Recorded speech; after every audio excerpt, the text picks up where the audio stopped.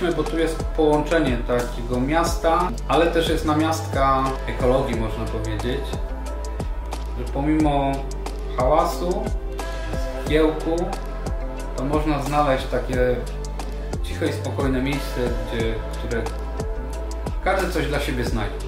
Lubię udoskonalać nie tylko meble, ale inne rzeczy. Zaczęliśmy tutaj właśnie od tego łóżka na antresoli i szafy wewnętrznej, bo to był pierwszy taki plan, żeby mocno powiększyć tą przestrzeń na przechowanie różnych rzeczy. Bardzo mi się spodobał takie połączenie stylu żeglarskiego, w sensie, gdzie są właśnie sznurki wykorzystane, dlatego też ta półeczkę zrobiłem na sznurkach, gdzie też fajnie tą przestrzeń można wykorzystać.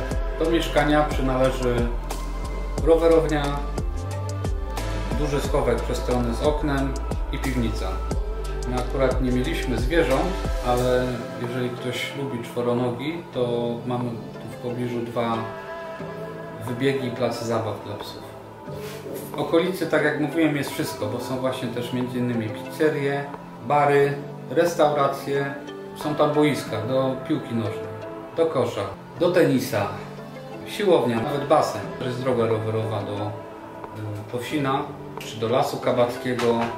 Tam jest taka polana ogniskowa, gdzie w sobotę, w weekendy naprawdę masa ludzi się spotyka.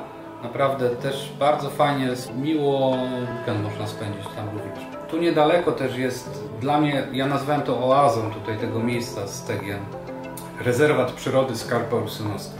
Dobrze się tu mieszka, tak bardzo domowo jest.